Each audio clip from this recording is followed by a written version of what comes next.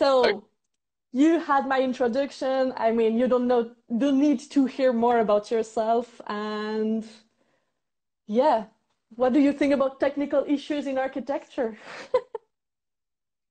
well, I mean, I think um, technical issues in architecture. Well, I suppose going to Porto, I feel like it's going to be a very analog um, experience in that hopefully it'll be a lot about the experience of being in the school, and I'm hoping there's lots that we can learn from um, being in the building, which what I started saying earlier but got cut off was that the last time I was in the Caesar Architecture School was when we took the whole office to visit the building, and it's recently been in our thoughts because we are currently working on a project that is about the same size as the school dimensionally. It's the same kind of scale of territory. And Which is sort of a scale at the scale of the city. It's big. It's like for people that don't know, it's like a sort of small, very small campus, but it's in different parts. It's like the Faculty of Architecture was done by Alvaro Siza, so it has a very huge impact on on the urbanism of the city without being too big. It's a sort of in between scale that's very very interesting, no? yeah, and I think there's a lot of intimate moments within the school. And so it feels like a journey between lots of episodes of architecture that are to frame different activities. And I'm very interested in how to work at a large scale within the city, but nonetheless achieve um, a kind of high degree of intimate space in which small groups can meet, that conversations can be sustained, and that this is a project at the scale of the city. I mean, a lot of contemporary development you feel is unable to sustain a kind of intimate life. By intimate, I mean, I suppose, the possibility of both being in large public spaces surrounded by strangers, but also nonetheless being in small groups, being able to sustain a conversation. That's simultaneously being at both scales that I think the campus, I remember, did incredibly well. And we're currently working on a building in Birmingham that is a kind of hybrid of market and office and workshops, and surrounded by public spaces. And so this is very much in our thoughts and something that perhaps we'll be looking at with the students. Yeah, and all the projects you've done until here were like a sort of human scale. Now you have houses, you have like it's a lot of program related with art. So for you, it's a big like jump in terms of scale, no, to have this big project.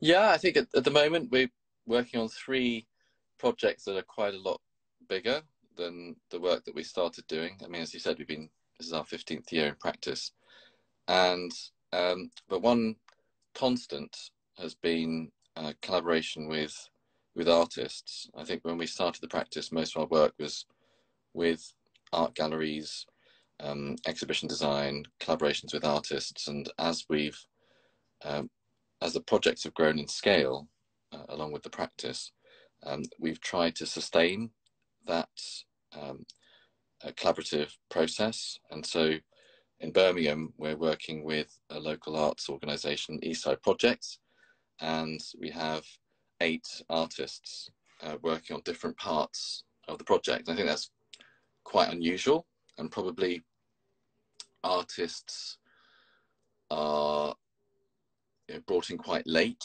into architecture projects, but in this instance, they've been involved since the beginning. So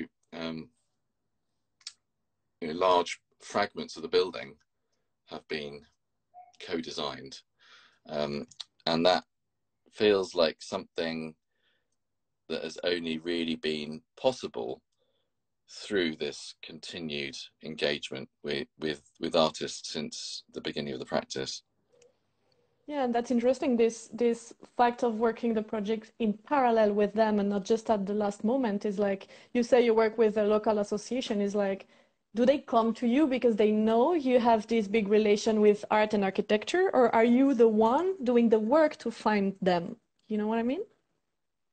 In this instance, we found them, but in fact, I knew one of the founding artists, Celine Condorelli, for 25 years. We knew each other as students, and she originally studied architecture and has subsequently become a successful artist and created East Side projects with Gavin Wade along the way. And it was, I suppose, having a network of artist collaborators historically that meant that an opportunity like this, we were able to reach out and quite quickly and easily start working together. Yeah, I have the feeling that's a part in architecture that people forget to speak about a lot is the fact that it's also human connection. It's also, you can have really good feeling at university with people and then 10 years later find them in a new project and think about them. And I think Porto Academy is really, really nice for this too, because it's a sort of very intense moment with people that come from all around the world to work together. And this thing of collaboration, I think it's something that can really bring more than it's not just working in group, it's like collaborating together and each one brings something, and it's something that's super valuable later in your practice. Yeah, at the moment I'm teaching a seminar course at the Architectural Association called The Future of Collaboration, which Nice. is, I think, because we strongly believe that a lot of the issues that contemporary architecture is looking to address, so around equal access, the climate emergency, a more diverse engagement with the profession and its audiences, are issues that need to be addressed in company, and that absolutely, I think, I'm sure there will be relationships forged in Porto that will be important for future practices. And certainly the seminar course at the AA, I think, was really about trying to demonstrate that through in the history of architecture as a profession, there have always been different types of collaboration. And we looked at, I mean, from guilds, craft guilds, in the Middle Ages, through the Renaissance, to looking even today at what would be, is there such a thing as kind of collaborating with machines? What will the impact of AI be on design? And that's something very live in our projects, where there are increasingly sophisticated systems involved in delivering different parts of large-scale projects. And I think it's important that this kind of question of how are they best used as a tool, and it's kind of augmenting human to human collaboration. Yeah, it's really interesting. I think it's the first time that I'm thinking what you're saying. Like, it's like I never thought about the work with a computer or the work with a tool as a collaboration. I'm really into collaboration with people, but it's interesting to think it that way. It's like, okay, I cannot insult my computer anymore if he is having a crash, because I need to have a good relation with him to be sure it's working better the next time, you know? Yeah, in a way, I mean, like a drawing, I think the care with which you treat a drawing, you do have a relationship with it.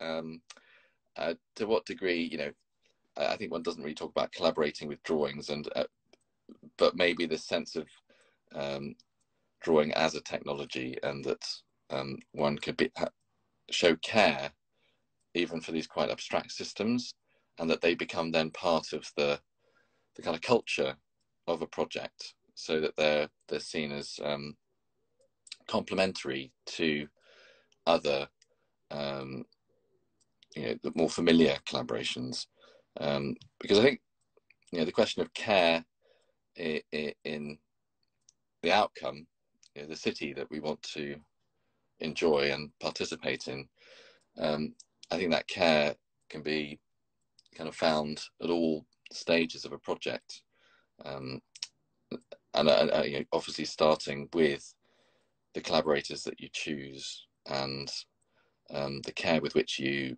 kind of nourish those conversations. I mean, I would say that all of the work that we do is kind of heavily around discussion. Whether it's between colleagues and myself in the office, or the collaborators that we had, I suppose, and the extreme examples have been collaborations with artists, in fact, where I feel like they've often challenged us to think what were the limits of our profession, what we can and can't consider part of architecture, because obviously they come at it from, to some degree, outside, and that's been something really powerful to understand, is that you can negotiate what you think is your responsibility and what your role is within a project. That's an interesting question. Like, how artists you're inviting in your project receive this invitation? Like, in a way, architecture is full of constraint. You cannot do just what you want. So how do they feel with this canvas that is a little bit more, let's say, realistic and full of day-to-day problem you need to deal with? How do the artists come to engage with the issues? Yeah. Well, if I look at the work we're doing at the moment with Eastside, I think Eastside were very clear that they weren't interested in working on the artwork. They wanted to be in the meeting with the engineer. They wanted to be in the meeting with the landscape architects. They wanted to be involved in the discussions around all the technical issues, and that immersion would give them the opportunity to discover where they would intervene. And so the design, their involvement in the design, has been a product of like immersing them in all of the conversations that we previously assumed were hours to kind of orchestrate, and now they're kind of partners in that, and it's meant that probably all of the interventions they're making were ones that perhaps we wouldn't have expected. Parts of the facade, parts of the ground, parts of the ceilings, they're kind of integral to the body of the architecture, rather than being kind of discrete elements that are public art. That's kind of interesting, because I would have, I mean, of course, I'm sorry to say this was preconception, but I would have thought the opposite. So it's kind of, again, someone showing you that what you could consider the problem of your everyday work is still something very interesting for someone else.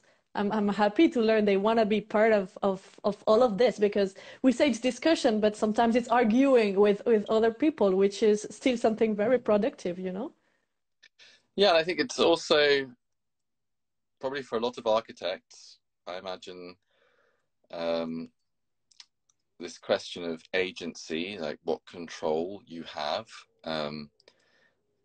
it can be quite scary to think that if that's what I wanted out of the role, this is what I'm going to relinquish. But I think with it comes a lot of I was quite liberated in feeling that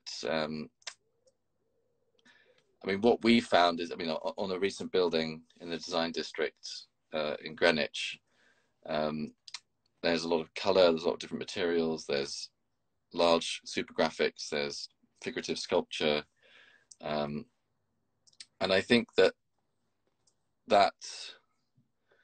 kind of richness of signifier in the architectural language was probably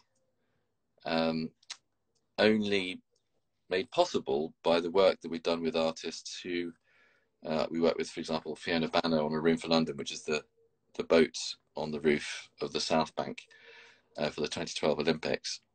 And, you know, there were things that Fiona felt to do and knew to do, which I wouldn't have had either the idea or the courage to do. We wouldn't have done on our own. But with Fiona, the prospect of a boat on a roof that's redolent with stories became possible as architecture. And I think our subsequent work, I'd like to feel that the freedom that we enjoy in how the design evolves has been a result of this kind of plasticity around what is legitimately part of the project or not as an architect. Yeah, and I suppose the course at the AA was very much around encouraging architects to feel like their role is perhaps more malleable and plastic than they might have expected, but that quality of working comes from collaborating with others. Yeah, we see this a lot in Aguiar. I mean, we publish book, and when we publish book, we need to do this work of decluttering the material. And what is left in general is this sort of part of the project. It's like the moment that is a sparkle, is like conversation between two people and something unexpected coming out. And this is in the end what makes you have good memories of your practice or good memories of the thing you're doing. So I think teaching students about the power of collaboration is really, it can sound basic, but it's not at all. And I think many people, especially at school, forget about this. So really important. And I hope you will include this in your class at Porto Academy, because it's a really, really great thing. Absolutely. Yeah, well, first you will make your students interact and collaborate with the Porto Academy building. So it's the first thing. Yeah, I think, I mean, I've been looking at the work done in previous years, and I was interested to see that perhaps the school is not always present in the outcomes. But I think that for us, the students that have the opportunity to work with, I'm hoping that will be very much part of what they leave Porto with, is a kind of appreciation of the context, and that's woven into the collaborative work that we do. No, for sure. I mean, this experience is extremely intense. To be 1 week with other people, with all these teachers in this school, this special school is really nice, because as architect, we all work in beautiful school because it's a school of architecture. But the one of Alvaro Sisa is like a masterpiece, and it's really something unique. So I'm really happy that Porto Academy exists. If it's not for everything, at least for this, you know? Absolutely. Yeah, I mean, there aren't many other schools like it. I mean, I've had the opportunity to teach in a few, and it's I'm looking forward to this being almost like a masterclass. We're actually working on a new school of architecture in Belgium. Really? Yeah. That must be a challenging program. Yeah, with Bovenbouw architecture, and great. But I say when it's a school of architecture at Hasselt University that's being relocated into a beguinage, which is it's a bit like an almshouse, if the audience knows what that is. So it's a kind of complex of historic accommodation exclusively for women, and particularly women who are not part of a religious order. So what I mean, it's no longer that use, and it has been through many different functions over the last 50 years. It's right next to Francesco Torza's Z33, so it's part of the same complex of buildings. And I think it used to be lots of little houses, and then as new programs were introduced, it became much larger spaces. And I think what's been interesting for us is to try and recover the sense of a domestic interior, a building made of many small homes, and that to teach architecture within that context is something very special and unique to this building. So it's been that's been really exciting, is to almost with limited insertions actually make the scale of the building much more intimate again, to somehow compensate for the loss of all of the divisions in the building. So a lot of walls were removed over the years, but to somehow recover that character. And maybe there's a connection between where we started, that even at the largest scale, at the scale of the city, it seems like for us it's a really important project to try and always make space for intimate life, the life between individuals, and that these things should always coexist. Yeah, I think the other day you used the word intimacy at scale, and I thought it was a really great way to define it, like how to learn from small scale where it's possible to do something that where you feel at home, and have this same concept on a bigger scale. So nice. And Yeah. very nice collaboration with Walder, because I think your styles are quite matching. Now I'm very, very exciting. I want to see documents. I want to see the results. Yeah, It's really cool. I'm a big fan of Dirk Sommers and Bovenbauer, and I was before we had the opportunity to work together. It's fantastic. I really love their work. And I think that's also, I mean, talking about collaboration, of course, that's a great way to work internationally, is to have partners that it's a real pleasure to work with. And, you know, obviously I think one of the other thing that's very exciting about the Porto Academy is for the tutors to also meet other tutors who are working in other schools. And so it's also about building those relationships. And I think Dirk Sommers I met originally through, a lot of the architects that I've met that I subsequently worked with has been through teaching and education. Yeah. Makes sense. So it's not just something to learn for the student, it's also something to learn for the teacher. Use it as a connection to wider your sphere. No, it's really good.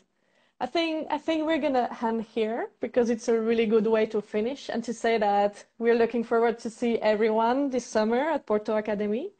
If you want to register, see the schedule, see the guest, everything, you can like go on Porto Academy Instagram, go on their website, and look a little bit of all of this.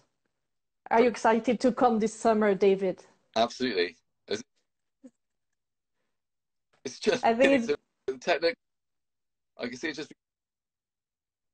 Oh, we're losing you again. We're losing you again, but I'm so happy because we had 20 minutes without losing the Wi-Fi, so this is perfect. Thank you so much, Pauline. It's really good to see you again, and very nice to be involved and invited to the Academy, and I'm really looking forward to seeing people there in July. So. Yeah, me too. We're all here really, really happy to be part of all this project. Before leaving everyone, first, thanks everyone for staying with us, even if we had some technical issues. And stay tuned, because we have another talk next week that will be with Romullo from the Arc Daily Brazil. We'll hold the talk with MAO, Martin's Architecture Office. So stay tuned, look at the Instagram, we will publish the day and the date, and I promise we will have less and less technical issue, and it will be beautiful. No AirPods. No AirPods. No. That's what we learned today. So thanks a lot, David. Thanks everyone, and thanks everyone for joining. See you again.